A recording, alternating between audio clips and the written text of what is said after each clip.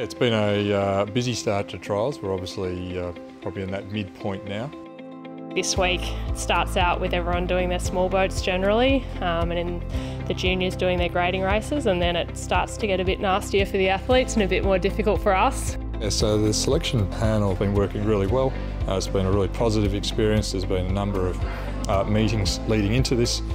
We have to start making some decisions about who's going to row with who and comparing athletes and telling some athletes, unfortunately, that they're no longer required for trialling, which is always difficult.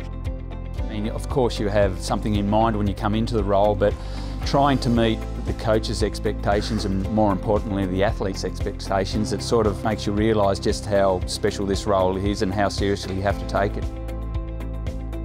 Yeah, it's a great thing for the sport and for the processes to be able to be a formal part of that process now. I think probably fair to say I had some role previously, but now it's actually been clearly articulated that I'm officially now a selector with the other guys.